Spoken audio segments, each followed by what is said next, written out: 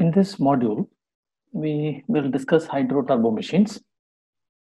It may be recalled that hydro-turbo machines or those turbo machines that handle an incompressible fluid such as water or gasoline or kerosene or any other liquid. In the first part of this module, we will discuss pumps and in particular centrifugal pumps. And in the second part of this module, we will discuss hydraulic turbines. Now, as we have already seen earlier, if we apply SFE to the rotor of a turbo machine, assuming no heat loss, we get this equation.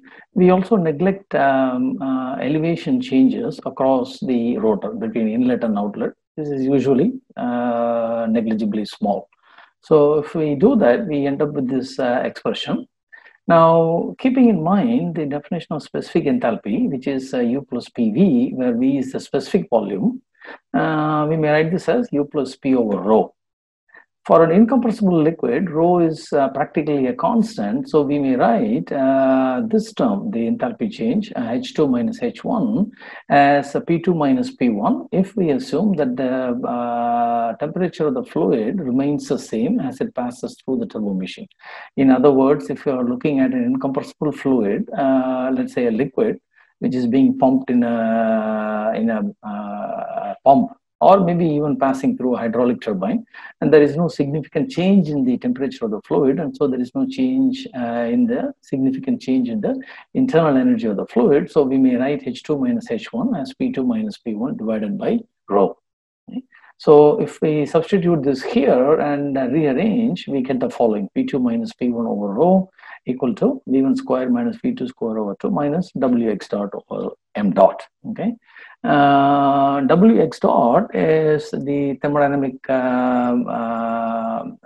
work or rate at which work is done in a thermodynamic sense, and this is positive for a turbine and negative for a pump or a work absorbing machine.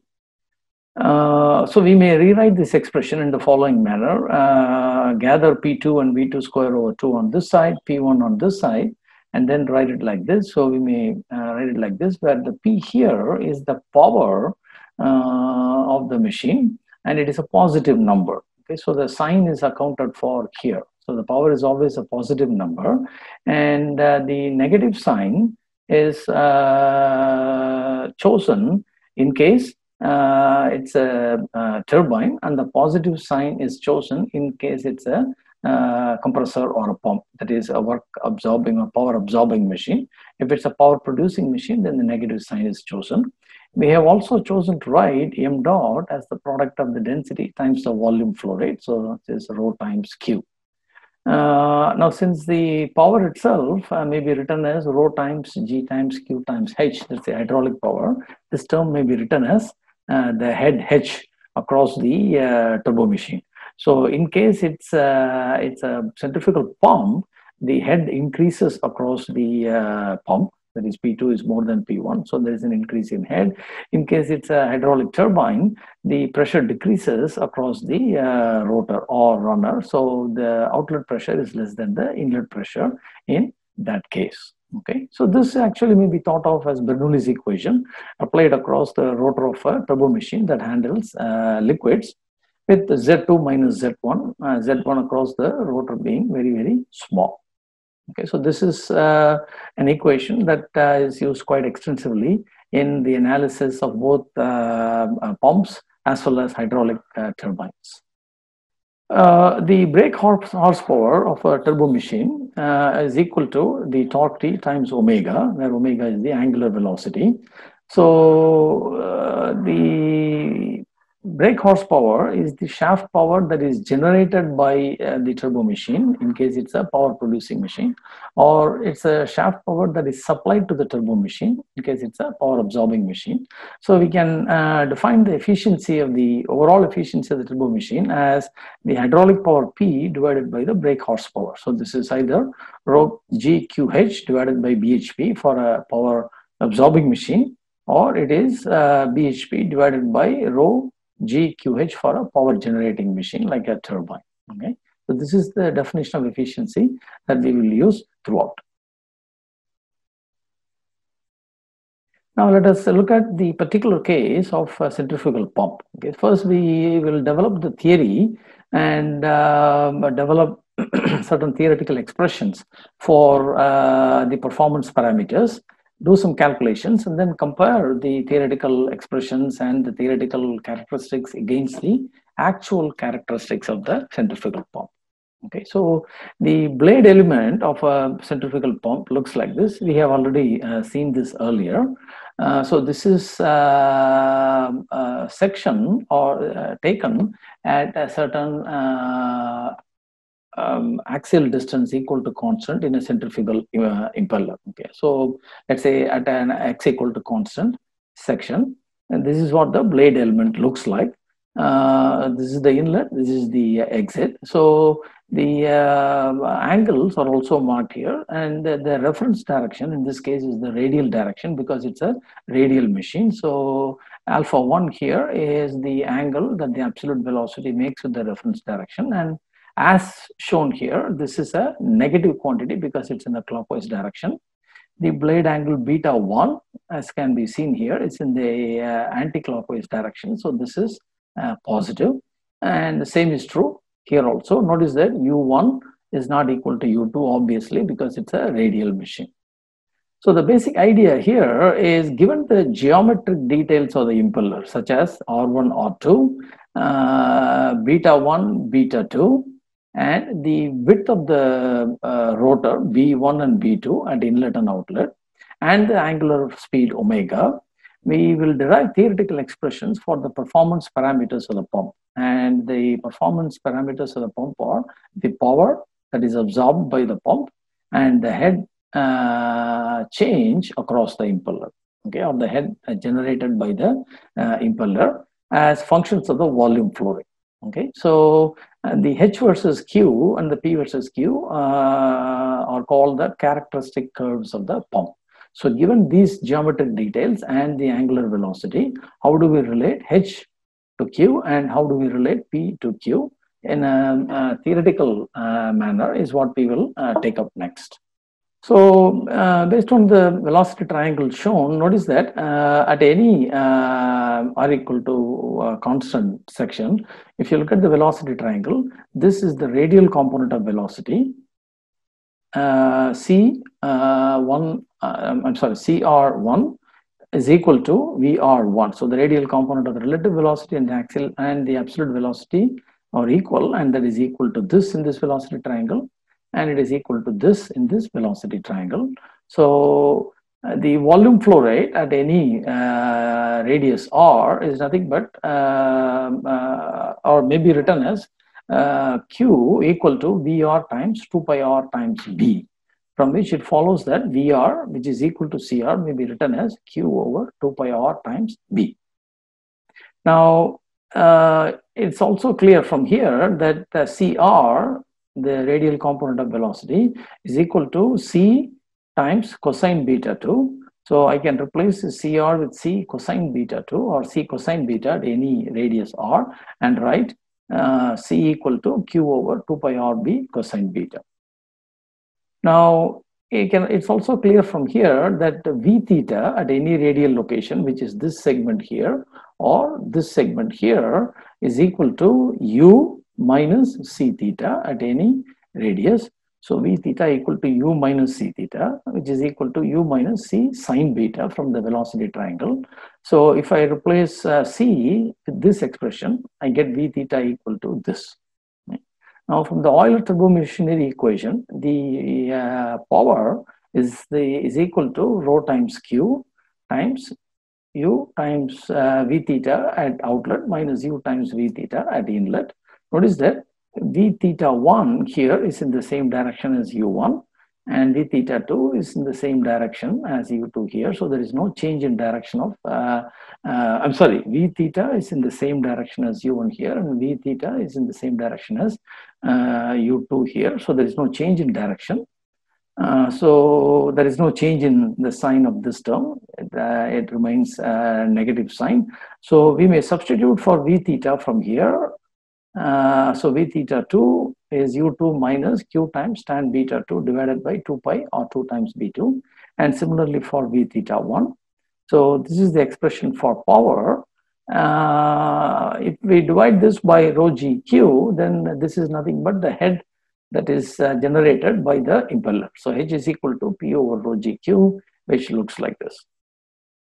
Now, normally the impeller is designed so that at a design point, which means design flow rate and a given value of omega, the flow enters the impeller radially, which means alpha 1 is equal to 0.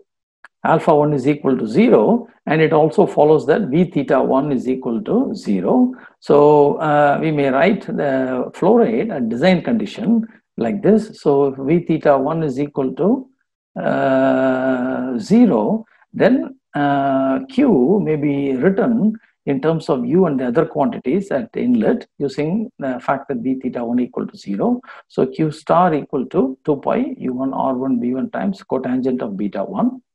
And the H, since this term goes to 0, H is equal to U2 over G times this term. And if I pull the U2 outside and use the fact that Q is given by this at design condition, I end up with an expression like this for H star. And P star is nothing but rho times G times Q star times H star. Okay. So we set out to derive theoretical expressions connecting the head produced by the machine with Q and the power for the machine with Q. We have expressions like this at the design condition. We need to have expressions for all flow rates. Now, if we neglect V theta 1 at off design conditions, notice that V theta 1 will not be equal to 0 at off design condition. Blade angles beta 1 and beta 2 and omega R1, R2 are such that at a design point or design operating condition, V theta 1 equal to 0 or alpha 1 equal to 0. At all other conditions, it will not be 0. But for the sake of simplicity, if we simply neglect P theta 1 at off design conditions, then we may write H equal to this. So in this expression, we simply neglect this and we can write H in terms of Q like this and P also in terms of Q. Of course, P is nothing but rho G times Q times H. Okay. So now it is clear that this is the characteristic that we are looking for H as a function of Q. And it's clear from here that H is linear in Q, and the sign depending upon the exit angle beta 2, whether it is a falling characteristic or a rising characteristic or a constant characteristic depends upon the value for beta 2. So if you have beta 2 equal to 0, which means that it's a radial blade at exit. So if beta 2 becomes equal to 0, then the tangent to the blade at exit lines up with the radial direction. So it's a radial blade. That means if beta 2 is 0, H is a constant for all values of Q equal to Q2 square over G. Now, if beta 2 is less than 0, then we have a forward curved blade. And in this case, this is negative. So this becomes positive. So this is a rising characteristic. It increases linearly with Q. And if beta 2 is greater than 0, then we have a backward curved blade. And this is positive. So H actually decreases with Q. So this is a falling characteristic. So let us see how we get this connotation from here. So we can see here that if it's a radial blade, then the blade actually must look like this because beta 2 is radial at the exit, 0. It has to be radial at inlet also. That's the way it is going to be for the radial blade. And if the blade is radial, then the H is a constant and the power increases linearly with Q, flow rate Q. That is what we are seeing here. Now, in the case of a forward curving blade, remember forward curving refers to the fact that the blade curves in the direction of rotation of the impeller. So since the impeller rotates like this, the blade also curves in this direction. So in this case, the blade angle beta 2 is actually in the clockwise direction, so it is negative, which is why we say it is a forward curving blade. So if it is forward curving, beta 2 is negative and head increases. It's a rising characteristic. H increases with Q. Now, in case it's a backward curving blade like this, it's against the direction of rotation. Beta 2 is in the counterclockwise direction and is positive. So this is a falling characteristic here. And the pressure increases, the power increases, reaches a maximum, and then starts to decrease. That is the theoretical characteristics. These are the theoretical characteristics for the centrifugal pump impeller. Okay, where we have made many simplifications. Most notably, we have assumed that V theta 1 is 0 at all conditions, which is not a very good assumption to make, but this gives us some insights on the general trends to be expected from various types of impellers. Now, before we proceed to see the actual characteristic of a centrifugal pump, let us work out an example. So we have taken this example from Fox, McDonald, and Pritchard. So the geometric details of the blade are given: radius at inlet and outlet, blade width at inlet and outlet, blade angle at inlet and outlet. Omega is also given. We are asked to calculate the theoretical head, theoretical power, and flow rate at the design operating condition, and the same quantities at the different flow rate of 3,600 meter cube per hour. Okay. So from the given data, we may evaluate the blade speed at the inlet and outlet U1 as 2 pi n R1 over 60, which comes out to be 9.817 meter per second, and U2 as U1 times R2 over R1, and it comes out to be 32.73 meter per second. So at the design point, Q star is given as 2 pi U1 R1 B1 cotangent beta 1. So if we substitute the known values into this, we get Q star to be 0.3045 meter cube per second. And the design H is also known. So H star is given by this expression. And if we substitute the numbers, this comes out to be 101.32 meters. And the power required at the design operating condition is simply rho times G times Q star times H star, and that comes out to be 302.66 kilowatts. We are also asked to calculate the shut-off head. The shut-off head is simply nothing but the head that is generated by the machine at zero flow rate. So that is this quantity here. So if you look at this expression, we set Q equal to 0. So the shut-off head is nothing but U2 square over G. And this comes out to be 109.17 meters. Next, we are asked to calculate head and power input for a flow rate of 3,600 meter cube per hour, which corresponds to 1 meter cube per second. So we substitute this into the general expression for H. Notice that we have neglected V theta 1. So if you substitute this into the expression for H, the given flow rate is 1 meter cube per second, and we get the head to be 83.4 meters. And the power to be 818.154 kilowatts, corresponding to this case.